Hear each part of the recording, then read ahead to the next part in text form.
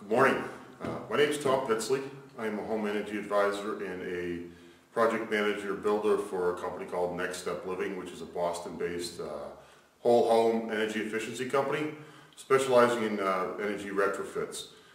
This particular project is a new home construction that we're doing. It involves a whole series of steps to make a home more efficient and actually more of a passive solar home. One of the really unique features that we're using in this house, and we've done this in the past with previous window systems, is we're using this specialized window system you see behind me here.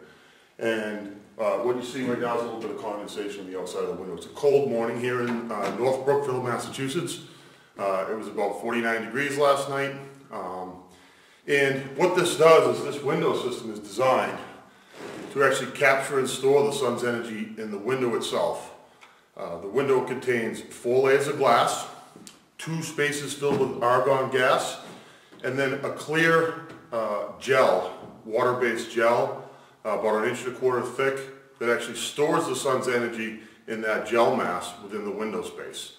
So what I'm going to do is over the course of the day today, I'm going to show you with the infrared kit, this little infrared scanner, exactly how these windows warm up.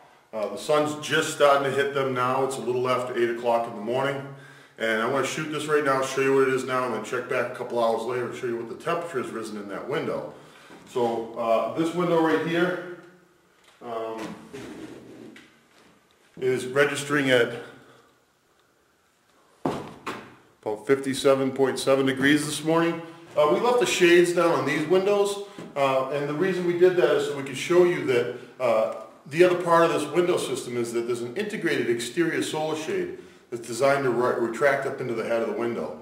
It's going to be fully automated and work off of a thermostat as well as a remote control.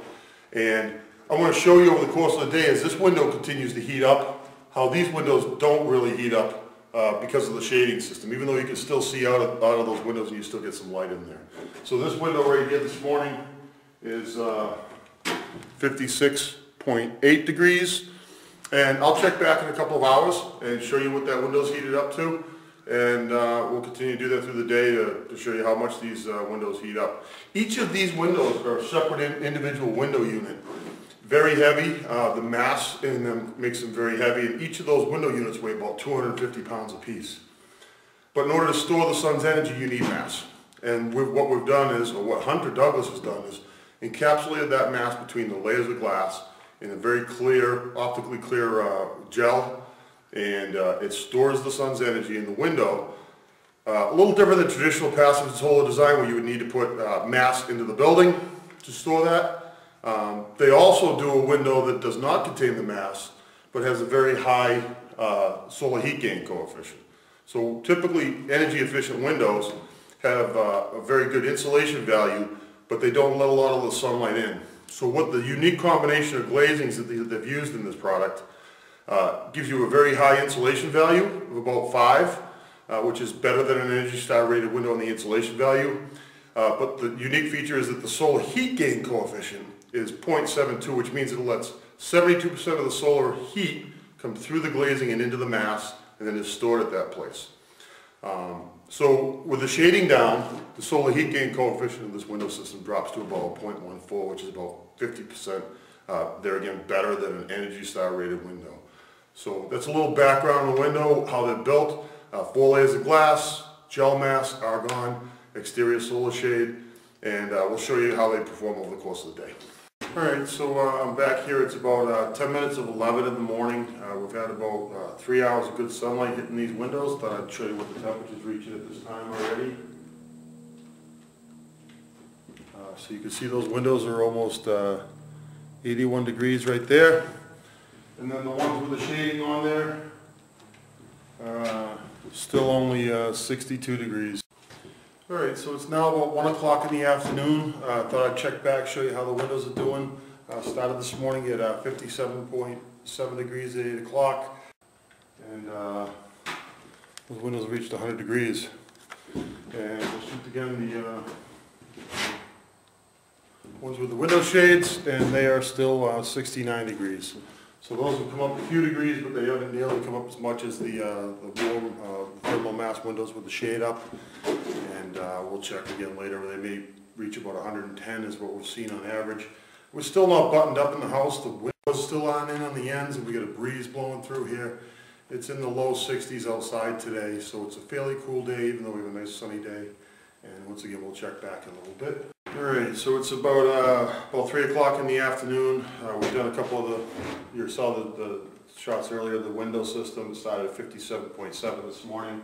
It's now about 3 o'clock in the afternoon, and those windows have heated up to 108.5 degrees.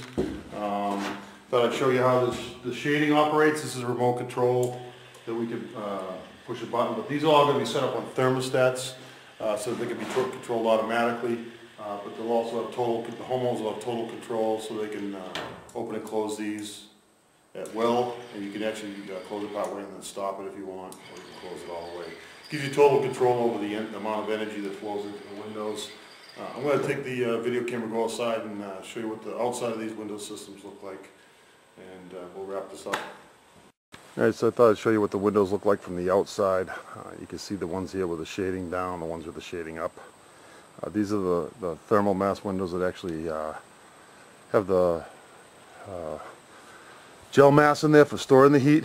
We have several windows up top here as well that are also a high solar heat gain window with the shading system as part of it. But those don't have the thermal mass. They're going to allow a lot of solar heat gain to come directly into the building. And then we have 3 more over here. These 3 3-foot by 3-foot windows are our high solar heat gain windows.